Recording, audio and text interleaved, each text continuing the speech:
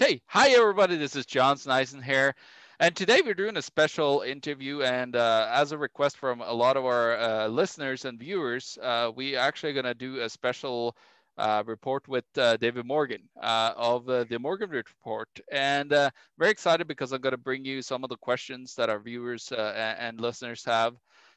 So they're pretty excited as well, hearing to seeing what's going on in the silver and the precious metals world. There's tons of things happening there. So we're going to go into all that. But before that, for those of you that don't know David Morgan, he's a widely recognized analyst in the precious metals industry and consult for hedge funds, high net worth investors, mining companies, depositories, and bullion dealers. He is the publisher of the Morgan Report, a world-class publication designed to build and secure wealth. He's the author of the Silver Manifesto and a feature speaker at investment conferences worldwide. And I have the pleasure to see you at a couple of conferences speaking, which is really awesome. His ideas are expressed in the movie The Four Horsemen, a future documentary. Watch the full length below, and we're gonna leave all the stuff down below. And of course, you've been featured on all the mainstream medias in the business world that's out there, like CNBC, Fox News, Yahoo Finance, MSB, NBC, BNN in Canada, and Wall Street Journal.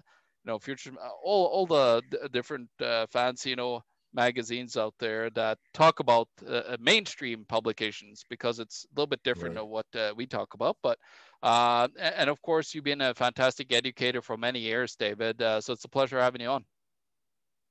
John, it's good to be with you. It's nice to connect with Canada again. Thank you.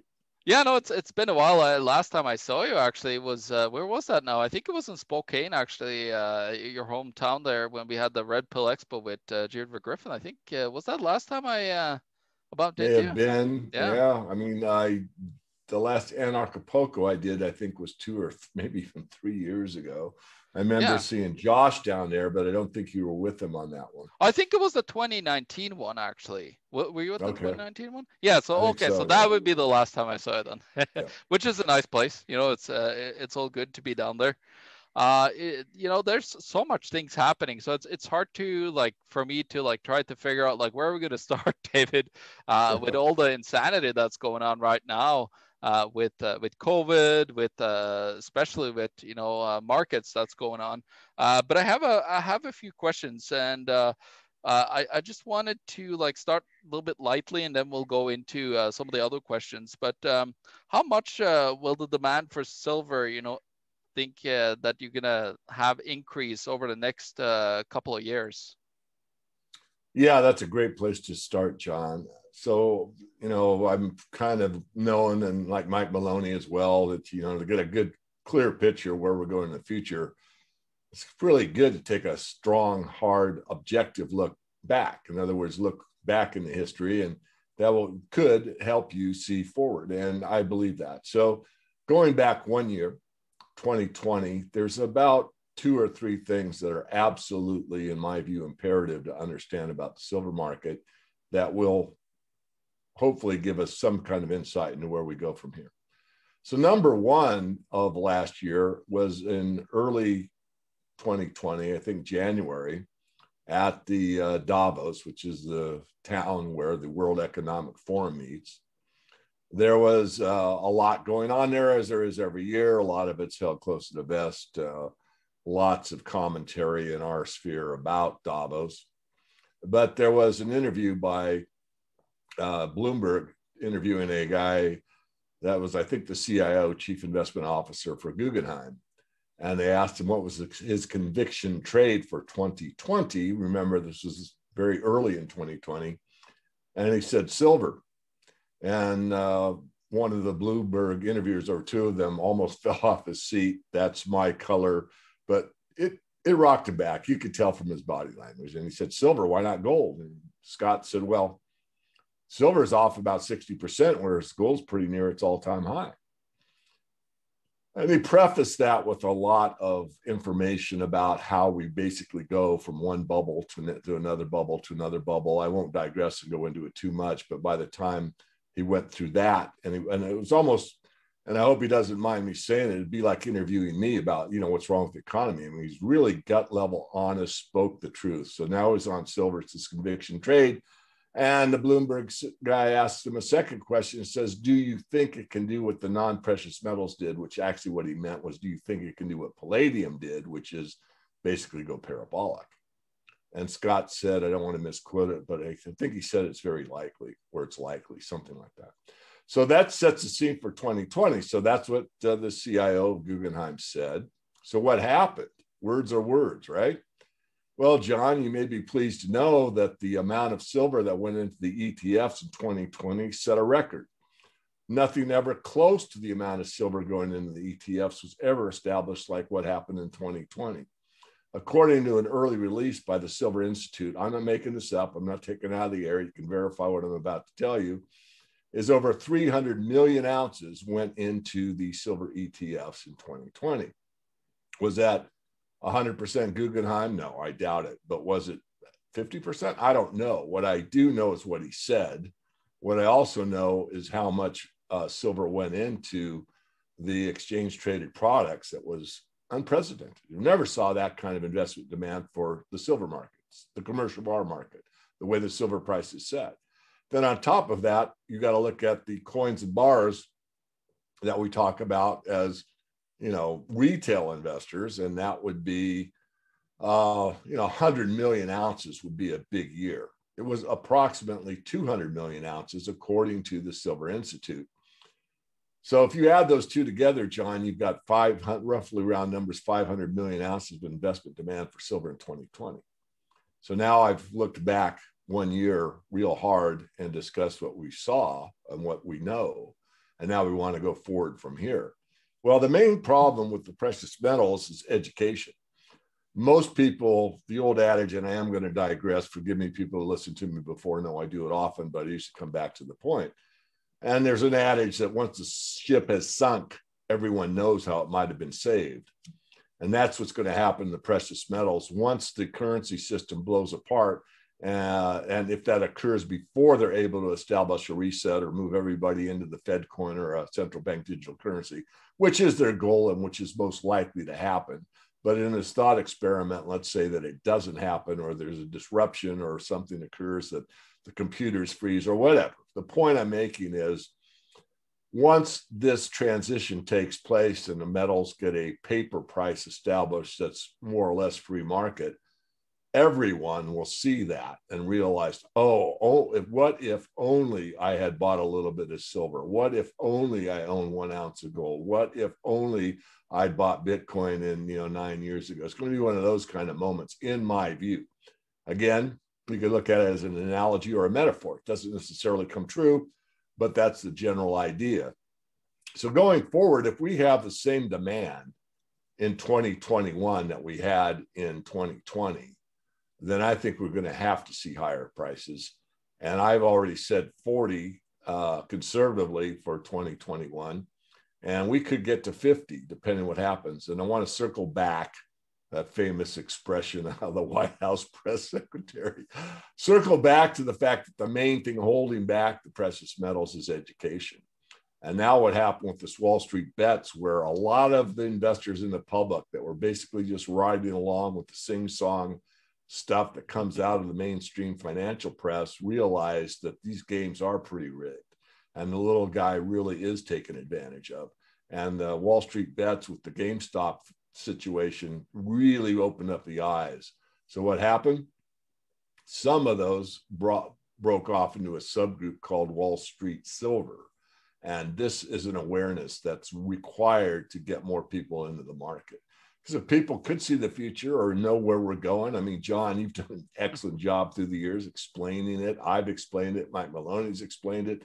But we're in an echo chamber. It's not something, even when I'm on BNN or, one of the main stations, I don't get to express the whole picture like I do here. It's a soundbite thing, Yeah. Where's silver going next week? Is it peaking? It's those kind of questions, which I answer. I'm happy to get the publicity, but it's really not valuable to the audience. Like, oh, David thinks it's peaked now. Well, they might have asked me, if I think it's peak for the month. And maybe I do think it's peak for the month, you know? So they turn off the TV set and said, Yeah. oh, that guy really knows what he's talking about. Silver went down from, 26 to 24.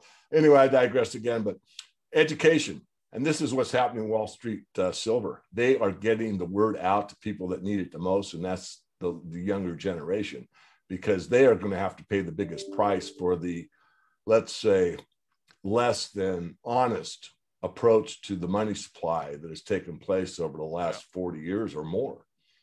Yeah, 100%. The monetary supply has just increased so rapidly, and no matter what country you look at, you're up. Last time I looked, I think we were up like 400 to 800%, depending on the country, over like since 2008, and that was, I think, 2018, 19. We're probably up like now. I think, was it this year, like M2 or M1 in the US skyrocketed like 70. I think it was M1 skyrocketed 70%. Now that is just not cash, of course, circulating out into the economy. That is the central bank, bailing out the institutions, and then having, them deposit, well, they deposit cash for them, for those assets on their central banks, the central bank deposits. So it's not necessarily that a movie moves into the economy, but what they can do with it, they could leverage it, and that's what we see into the stock market. Margin debt is at record highs right now, if I'm not mistaken, David. And you're seeing real estate markets in the U.S. are starting to skyrocket again, all across the board. A lot of the usual suspects, of course. And then, of course, you got New York and several places in California where there's, not even livable, places. You can't even afford to live there anymore. And there's a growing homeless population. Those are symptoms, of that monetary manipulation. And people don't get that. We're trying to like put out, oh, we got to fix it with a government, a regulation or something, come in there and step in and trying to help these people. Meanwhile, it's like, if the government did nothing, if they didn't print all this money together with the banks, it'll be a lot easier for people to live. And think about, back in the day, you lived long enough that you can remember, the day where people didn't have to have two jobs to, survive. Right. Yeah. And that is, the blatant malfunction that the government and the central banks have done of mismanaging the monetary supply of the medium of exchange, which, if you read a little bit of history, they always do that. I was going to get into another thing. You kind of a little bit talked about it, but the divergence that I've seen, I don't know how it is in the United States right now at a lot of bullion dealers, but I follow the Canadian ones. The major one here that I follow, that I use all the time, is silvergoldbull.com. They have about $10 premium right now on most 1 ounce bullion. Not that I buy that always, but when I looked at it, it's like, oh wow, it's it was as high as 12, but now it's down at 10 again. But usually it's been like 3 to 4. I'm talking about the Canadian maple leaf here. So if you could give our listeners a little bit of an insight on what do you think about, like, is there gonna be a constant divergence, and is it gonna go higher, that diversion from the spot price, the paper price, versus actual getting physical metal in the stores? John, that's a great question. It's one that comes up often, because especially new investors into the precious metals look and, they see silver and it's like you said, maybe $10 over the listed paper price for silver in New York, yep, or the world market, basically. And they say, why, I'm buying silver. Why should it be $10 more than this price? There's really two parts to the answer. One is the silver market is the commercial bar market. It's not the silver coin market. So if you take a silver bar, you transport it to a mint, they melt it down, they put a little copper with it. They then cool it off, they extrude it into a big sheet that's the right thickness exactly for a silver coin. Then they punch it, and then they roll the edge, and then they put it in a die with the the queen on one side and the maple on the other, and they press it out, and then they polish it, and then they put it in a tube, and all this stuff takes time, energy, money, effort, etc. So It's very normal for a silver bar, the silver market, to be turned into the silver coin market. And with all that I just described, I think anyone that can think, and that's anybody listening to your program, knows that that's going to cost perhaps $2 Canadian, maybe $3 to do all that, to turn that silver bar into a silver coin. So that's part of it. The other part is, well, okay, David, you just explained maybe it's $2 or $3 Canadian.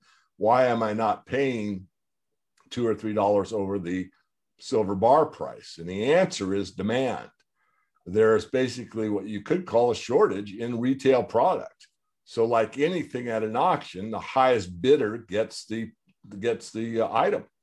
And right now, the mints are behind the demand in all countries, basically, some less than others.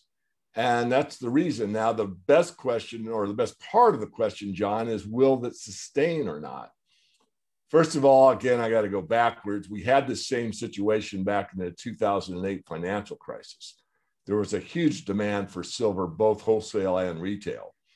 And I wrote an article about arbitrage and how long it would last and that the spread would get back to normal. And unfortunately, a lot of people wanted me to say that the silver commercial bar price would come up and meet closer to the coin price. And I said, no, right now there's enough silver commercial bars that the price will come off on the coin market down into the regular silver price, and the premium or the spread will be more normal, like $3, $4 a coin for government coins. And then usually the spread on a privately minted coin depends how many you buy, depends on where you find them.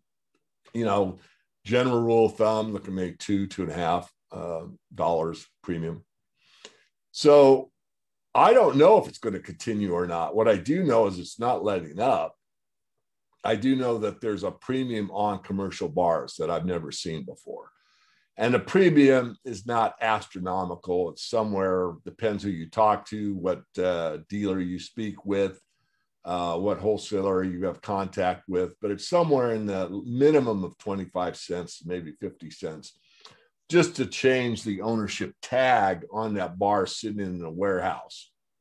So if I own the one contract, I own 5 1,000-ounce bars, I sell them to you, John, you see, and we do the deal, then they take my name off those 5 bars and they put a sticker on with your name on it. It's all done by computer, basically. Yep. So that would be 25, 30, 40 cents.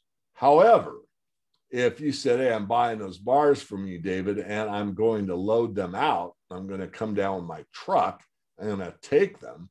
Now you're talking around $1 or $1, maybe even more than $1, because there's fees involved to take it off the exchange. Someone's got to walk over, find those bars, match the serial number, verify the weight, blah, blah, blah, blah, and outload those bars. So, you know, I was asked, you know, hey, David, you're wrong, you know, on your numbers. And no, I'm not wrong on my numbers. It depends. I was speaking about taking off delivery. In other words, taking the physical home with you. And that's more like $1 an ounce on a commercial bar. Never heard of, John. Normally it's just a few pennies. And if you're an Eric Sprott and you're buying for the SLV, or the PSLV, you're talking, you know, really small. I mean, 2 cents, you know, I mean, nothing basically, but not anymore. Now, I'm not saying he's going to have to pay 25 cents. I'm not saying that. It varies with the quantity. It varies with the dealer. It varies with supply and demand. But I will say this, I'll put my neck out there. I've done that a few times in my life. I wouldn't be shocked that as the PSLV goes through another shelf offering and perhaps buys a lot more physical over the next year or two, that their average price above the physical spot price is not substantially higher than it used to be. I just want to digress one more time. There's a dealer, I won't name him, that is in Arizona, so that kind of gives it away, but most people will know what the heck I'm talking about. He said, I'm paying 10 times as much for my silver. Well, that really, really is misleading in my strong opinion, because what he was saying is I pay about 5 cents over for a commercial bar, and now I'm paying 50 cents over for a commercial bar, right? Yeah. Well, anyone in Canada would love to pay 50 cents over for a Canadian maple, right? But if you take a nickel and you multiply it by 10, it's 50 cents. But the way he said it to me just is very, I just don't like it. I think it's very misleading is what I think. So anyway, hopefully I covered that, beat it to death, but if not, ask me again or reframe it, because that's the big picture on why you have to pay so much. Again, I'll repeat the most important part. It could be where we have such demand that it does move, let's say in the middle, where there's a premium on thousands, as I just alluded to, that may continue. So anything physical, whether it's commercial or not commercial, is going to have a premium on it. The only thing that won't is this fake paper paradigm. Yeah. That can be, because what are you getting? You're getting a piece of paper. That's what you're getting. I mean, you know, you got to know that. I mean, I'm not against the free market. If you want to buy a piece of paper, a stock, because all the ETFs are stocks. I mean, you're buying a commodity, but what you get is a stock certificate. Yeah. So anyway, back to you. Yeah, it definitely is. And it's similar to having your, thinking that your money is yours if you deposit it into your bank account. Yeah. And it's similar to for crypto people that have their money at their exchanges. If they don't hold their private key, it's not yours. It's very similar concepts for all of them. And as long as you can, physically hold it yourself, and especially with SLV and GLD, there's and there's a couple other ones. I had a guy contact me about Bank of Montreal apparently, and their programs that they had as well, and he actually was exited out of that program apparently as well, here in Canada, because they, he tried to actually like get to his physical metal and he couldn't get it. They didn't have it. So it's pretty obvious that they and it's a about 1,000-something-year-old scam. They've been going on forever with these types of scams where they, had custodial, silver or gold, and then they started lending out a little bit of paper and so on. And then, over time, there's more and more and more, and then people find out about it. And I think we're getting pretty close. There's been so much talk about it, over the last decade, David, by so many great people like Mike Maloney, SGT Report. There's been SD, like all these people have been talking about it forever, the lack of integrity in these markets. So I actually had another thought, and, I just checked the current gold to silver ratio, for example. And it's not close yet to the bottom, if you can call it, where it's actually a lot of times it's around 20. It likes to bottom out when it actually fully corrected. So like looking at that, like right now it's at 65. I think the highest, yeah. So this is the spot price again, but that's how you measure it. And it was like 120 something, I believe, wasn't it, at the peak of it? So how low do you think that could go? Like, do you think they'll try to manipulate it somehow? Or do you think it'll correct even the paper price as well? Looking at the gold silver ratio. Yeah, I think it'll get to the historic ratio for money, which is 16-1. Yep. And it could get to the natural ratio of how it comes out of the ground, which is less than 10-1. I actually wrote an article about that. One of the first ones I wrote for the public domain. I don't know if it's still on the web or not. It's probably on my website. It's called Engineering the Price of Gold. It's a very quick read. People want to know, well, what's the correct price of gold? How many dollars an ounce should gold be worth? And that's a very, very simple arithmetic problem. What you do is you take the M0, basically the currency supply, base money, or base currency. Mike Maloney will call me up. Yeah. Base currency, and you divide it by ounces of gold.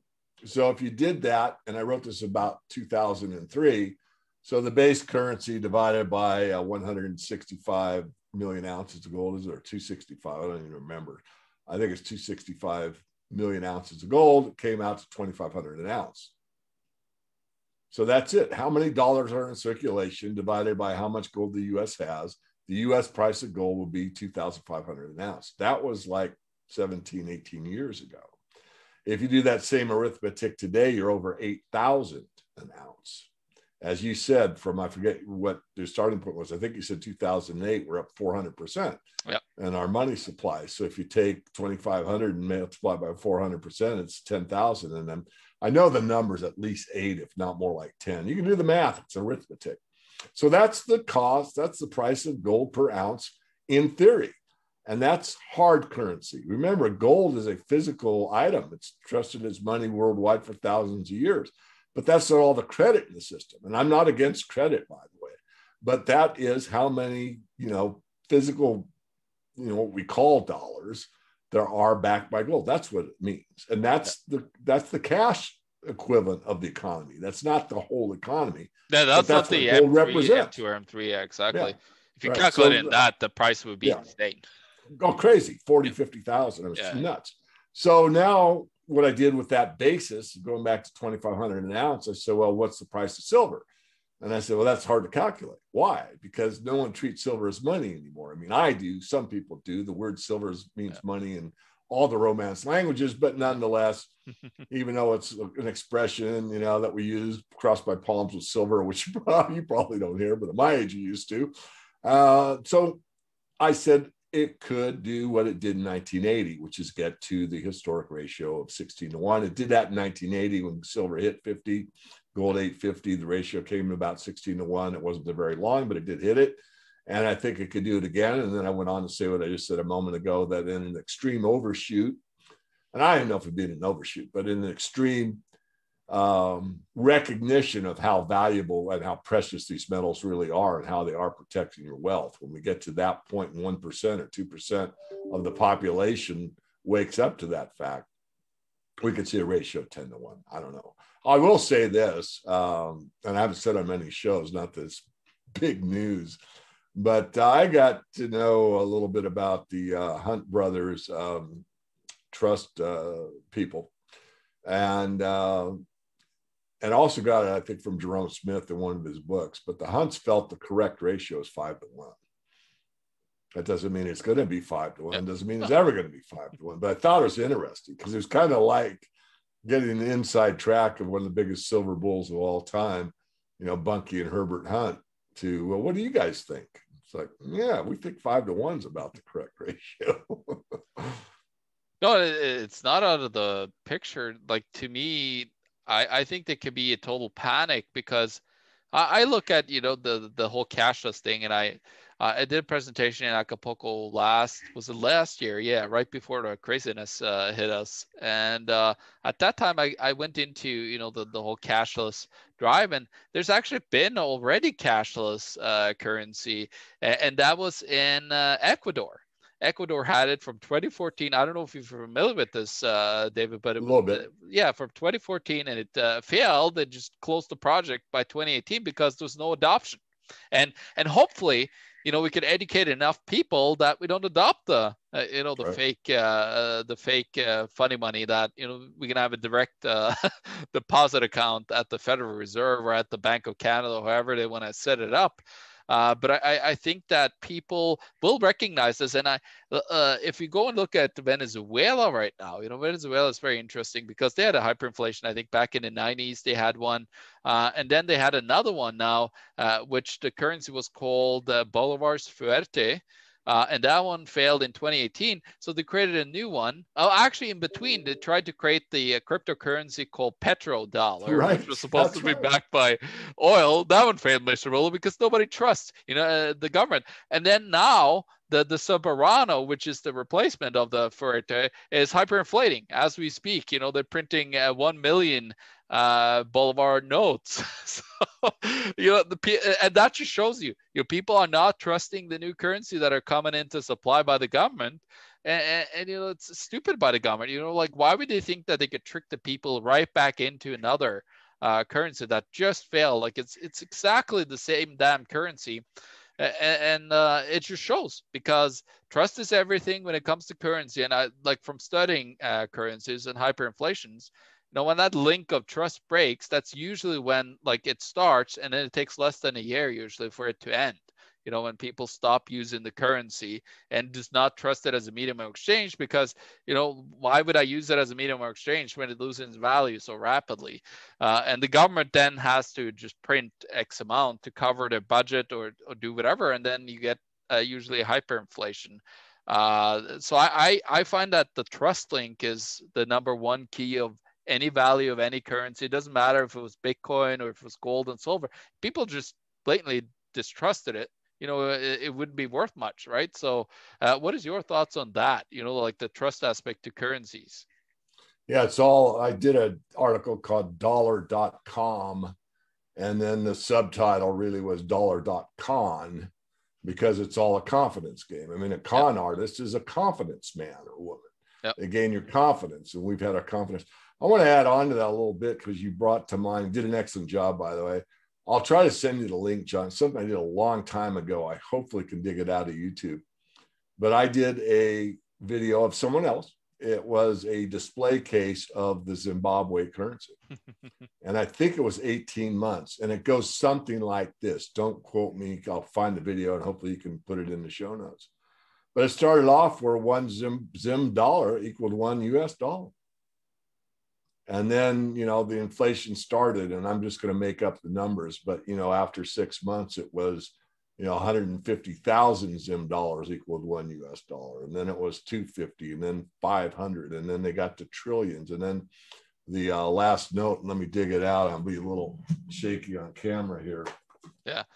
But, I do have that one at home, by the way. I have the whole there's the currency set. There's the 50 trillion. Yeah. Okay. 50 trillion actually circulated. Okay.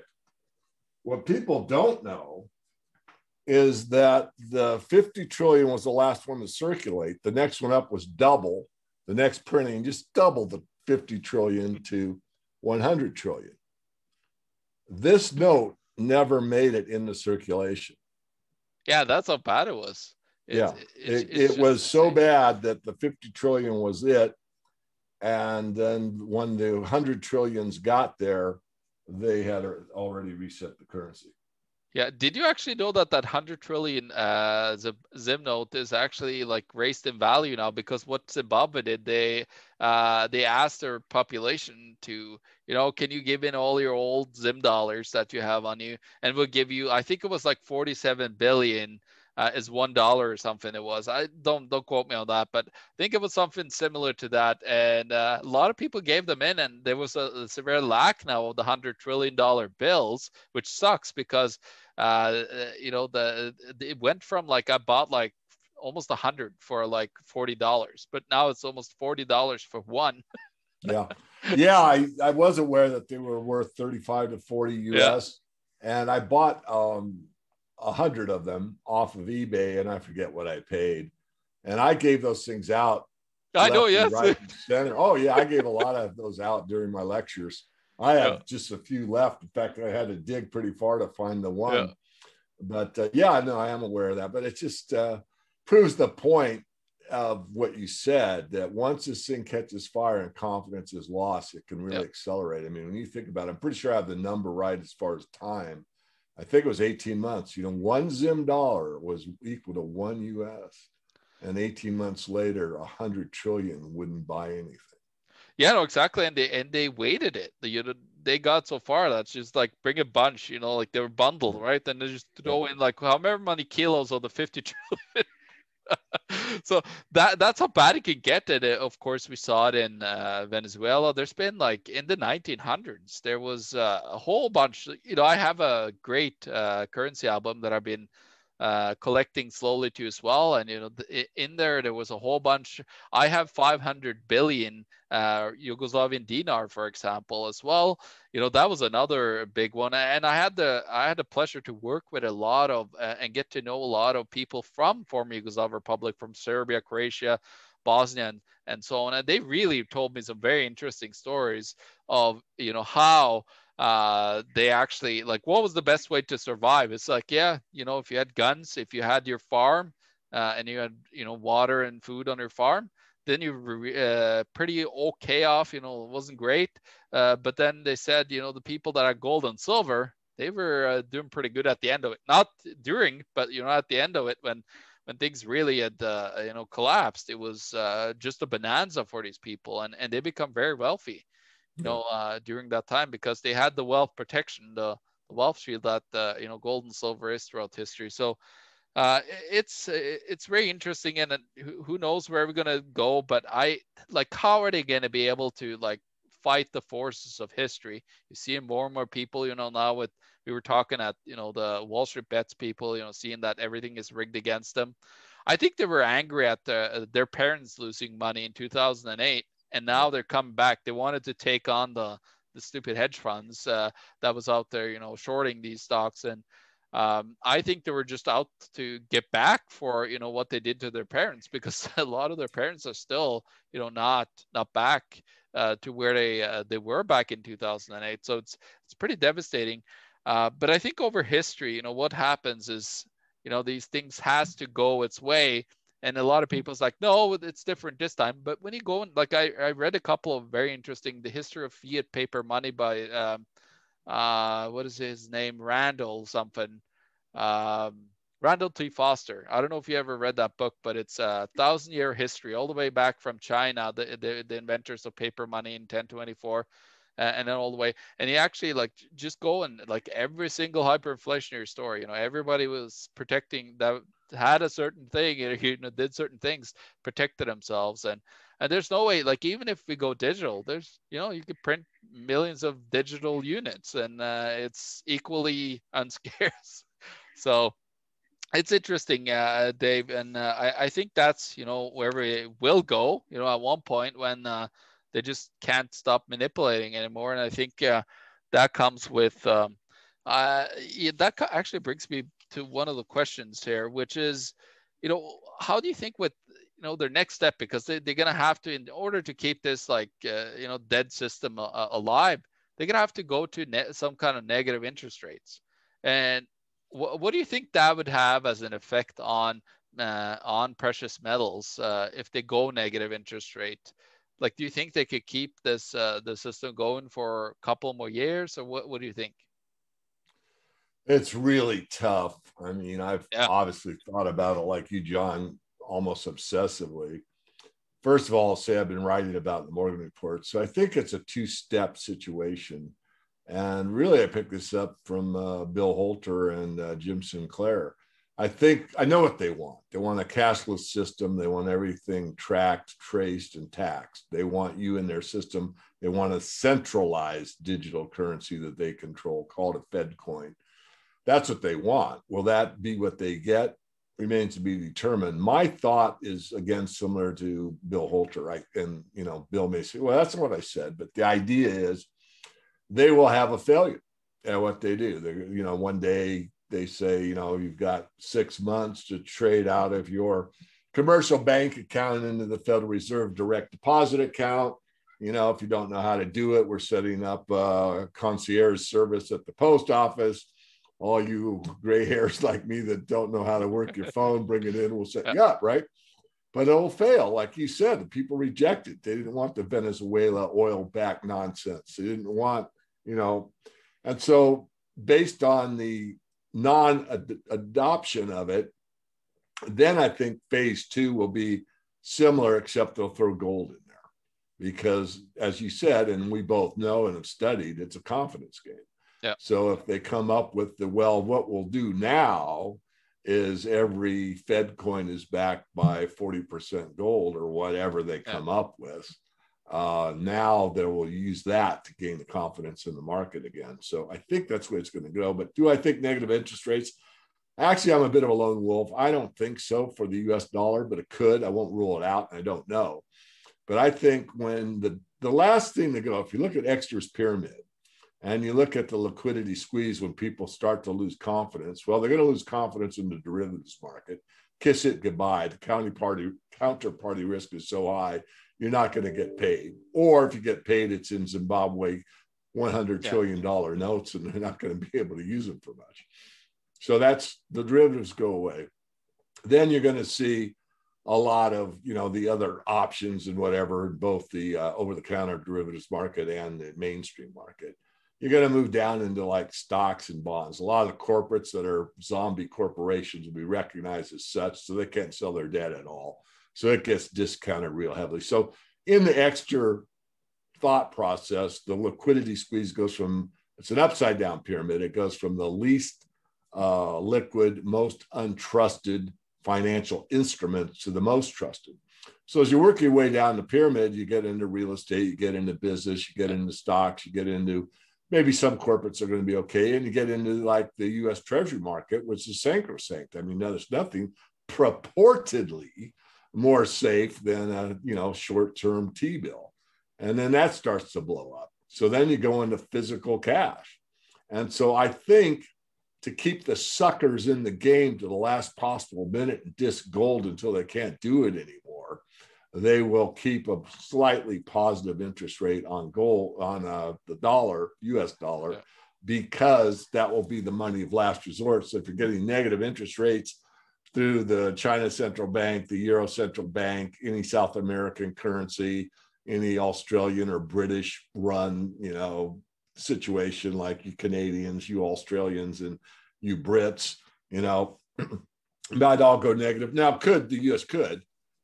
I think regardless of whether the US quote unquote dollar goes negative or not, the run to paper will be the great run before the final run to gold, because at some point then the paper isn't trusted either short term or long term. The only thing that's trusted before the absolute destruction of the currency will be the run to gold. And then of course the run to silver will be probably astronomical because it's a smaller market. It's more affordable. So that's what will happen. Now, as that is occurring, there'll be all kinds of government obfuscation. They'll jawbone it. The dollar's strong, it'll always be strong. And, you can only exchange 1,000 units for gold per day. You can't exchange more than that for gold because gold is anti-American. I'm come up with who knows what. I'm making it up, but I've studied enough monetary history like you, John, to know that governments will stop at nothing to lie out of their mouth, look you in the eye, and spout nothing but lies to try to keep you in their rigged game to the very end, while they're doing their very best to loot everybody of everything they've got. And that's not an exaggeration. So let me give it back to you and see what your thoughts are on my thinking. Yeah, no, I think you're pretty spot on. There's going to be, some chaos coming very soon. And like I pointed out, I think it was like late in 2019, I created a report and talked about the collateralized loan obligations that are on the corporate markets. And look where corporates are now. They're all like a whole bunch of zombies. I don't know the exact number. Is it like 20 or even more? I think it is. It's more than 20 last time I looked at it. I won't interrupt you, but it's way up. And that's what they, they don't, they do creative accounting. I'll just put it in polite terms. So really, I think if you got down to honest to God accounting, it's probably more like 40%, but that's a guess. That's my opinion. Yeah, and they financialize everything, right? So now you're seeing just running around desperate to find any asset to, pump and dump. Recently in the crypto markets, you see like the NFT stuff, collectible cards. They're trying to find anything that they could, be able to pump up and as an asset, because there's so much, fiat slushing around. And they're desperate to try to find something that could protect its value, because they know that the value will go down. I looked at, I posted on LinkedIn just recently a little tidbit on CDIC, so our form of the FDIC that's in Canada, or the Financial Claims Scheme that's in, I think it's called that both in the UK and Australia. I forgot exactly, but it's basically a deposit insurance. And so I looked at their numbers and I pulled up their, consolidated financial statement for 2020. And you know how much cash they had in there? They had $3.800 million in cash, like just cash in there. And they're supposed to cover, I think, 743 something $1 billion of different assets, that they have under the CDIC fund. And so I posted about that. I posted about the percentages, and I said, like, well, I think it was like 0.0008% that they had in their fund with the actual bonds and everything, the T-bills that they hold in there.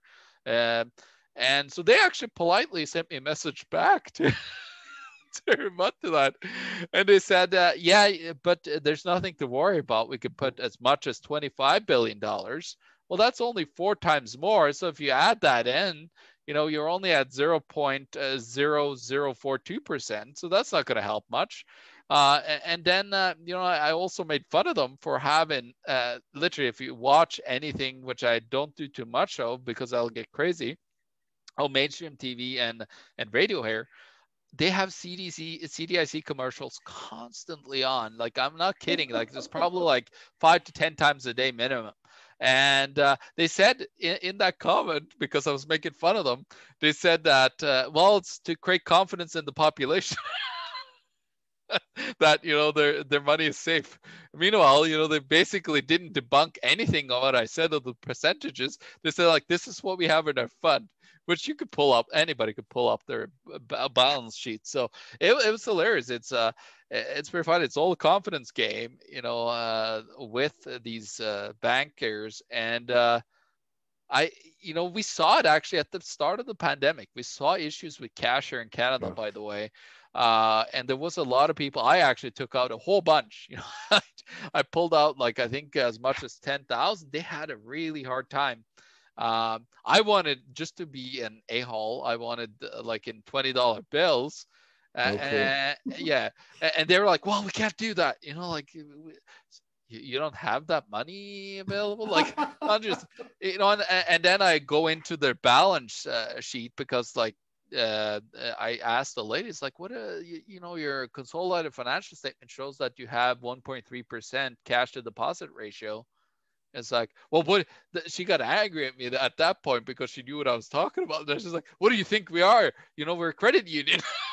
That's the question answer to that. So it's pretty interesting. It's all that confidence game, but people even knew that they could, pull a tiny little bit of money.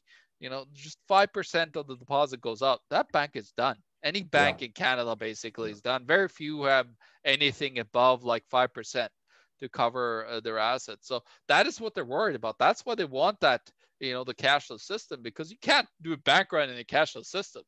Right. Good That's luck with right. that. Yeah. And then you're basically a slave. You don't even know your money anymore. Yeah. Currency, Yeah. sorry. And Currency, right.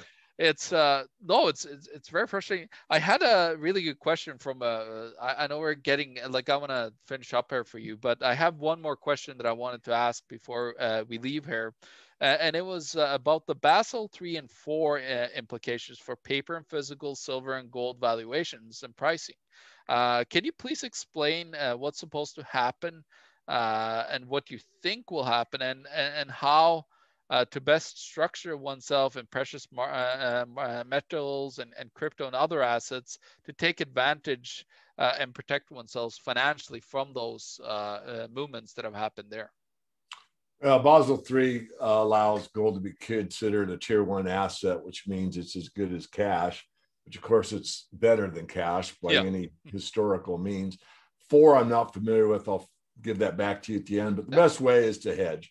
You don't need to go all in and put yourself on a gold standard, but you have to have a partial gold or silver or precious metal standard. What that means is probably 10% is enough for most people. And the best way to exit the banking system, really, in my view, is to write a check to a well-established, trusted bullion dealer. So Yeah. I'm not one. I don't, I own it. I recommend it, but I don't, I'm not I don't have a bullion dealership. That's not my business. I write a financial newsletter. But the point is, if you want to withdraw that, let's say 10,000 Canadian, and it's such a pain in the butt to stand in line and ask for 20s and ask if they really have it or not. All that you did, John, you just actually go down and maybe there's a coin dealer in your neighbor, in your city, or, Kitco for Canadians and others. I don't want to recommend any certain one. And some banks used to give it. I know I've had horror stories backing up what you said earlier on in this discussion. I had a friend that had the cert for Scotia, I think it was, and he never got his silver either. And he had a cert that said it, and that really annoys me, but I digress to come back. You've got to have some precious metals. On the cryptos, I'm neutral. I think you could have them. I mean, I am associated with the gold and silver backed one. If you're interested to find out more, it's URL. It could be anything these days. It doesn't have to be .com, .net, .tv. It could be .anything. So the URL is AG, the symbol for silver, .lode, LODE, .one, ONE. So it's AG.LODE.ONE. It's available worldwide. It's a digital-based, basically it's a monetary system. Yep. And gold, silver, and there will be cryptos coming soon. And what's really nice about it is it does have already a what you call electronic debit card, which I've used. I bought some of my protein supplements using it to test it out. I made about 3 purchases. That's only on the internet, where you say what's your debit card number. You type in the numbers and it works. But we are working hard to get it affiliated with a debit or credit card you already have in your wallet, which is a company out there, and probably more than one, that does that. So it's already a KYC. Your bank knows you probably better than you know you. And it will let you adopt your digital silver and gold into your current account, and you could spend it. And that's the only way to really use it in the modern society. I mean, if you go to your local grocery store with 2 silver maples, the guy might goo and gaw and, oh, can I touch him? And, get really elated, but he wouldn't know what to make you change it. He wouldn't know how much they're worth. Should he give you spot, the bid, or the offer? I mean, there's all those things. But if you have it on a debit card and hand it to him, it's between you and the project, what the going rate is, which you could see instantly, and away you go. So I think we're moving that way. I think that's one of we the people, the little guy, the people that are awake and aware and really want to do something, vote with your dollars. And I wouldn't say, look, this is an adjunct to holding your hand. I want to be very clear here. But I am involved. I have contributed blocks of silver to get this thing going, along with many others. But I believe in it because it's the way that the monetary system is going, except it's precious metals back, and it is decentralized. It's not a Fed coin. So there's that, John. We might end there. I really enjoy speaking with you. And one of the books of many I've read on the currency debacles is The Penniless Billionaires. That's quite a read also. But I've actually picked up a new one. I forget the author that someone recommended. Some of these books are like $100 or $200, but I buy them because I could afford them, because they're out of print. No one reads this stuff no, 100%. I'm telling you, it's like all those books that like older books. I don't know how many of the history books on money that I bought that has been under $60. There's some that are as much as 200. Actually, I do have the IMF special drawing rights ownership manual. I managed to get a hold of that one. That one was actually at somebody had taken it out of a library somewhere. And it's actually the Treasury Secretary, his handbook on the special drawing rights. But that was very expensive. It was $600. Wow. But I just had to have it. Being a monetary geek, it's hard to pass on opportunities like that when you find them. So a lot of fun there. But yeah, no, it's got to be very interesting. And, I personally, as well, I try to tell people this, I hold, I say, the same, 10 is, the best opinion. Even top people on Wall Street would tell wealthy people to do that. I personally have more because I do know that it's going to be a blow off top on it. And then you want to be positioned to, transition at one point over and then come back in it again, because over time, like we always have these cycles. But what I really like and what I think we could go here if we do properly get a distrust in the system is we cycle back to what I call decentralization of money again. Right. And that's where you got guys like the load guys. I met a bunch of them, good guys. Got those projects that are out there that like again it's all about trust, right? So do you trust them to have enough of the gold or enough of the silver, depending on the different projects that are out there, but those are the future, those type of projects, and they're decentralized in ways that no central entity can control them as much anymore. So it's way better to me, like if we had a free market for money and currency out there, where people could choose. It's like, oh, well, that'd be so hard. We have like 4 or 5 options at the store. It's like, well, choose whatever you want, and like whoever the local grocer, wants to take. He doesn't have to take all five. He's like, well, I just want to accept this one. Yeah. So it's pretty simple, and the free market will decide, where Yeah. where we're going to go. But I don't think the the centralized entities will, let us do that yet. But when they push it too far, that trust is going to break for decades, potentially, when you look over history, right? So when that Right. happens, that's when you get that break back to, the different projects like Load and all these other decentralized money and currency projects out there that will take hold, because in U.S. history, there's been, central banks, then decentralized currencies again. And they've been backed by all kinds of things, tobacco, Yeah. cotton and slavery was Yeah. one that I saw as well. So they've been backed by anything. And money can be backed by a lot of different things as long as you have trust in it, Yeah. and it's valuable. So we'll see. And of course, Bitcoin and crypto as well, is there, at one point. I know the bankers are really trying to take it over now.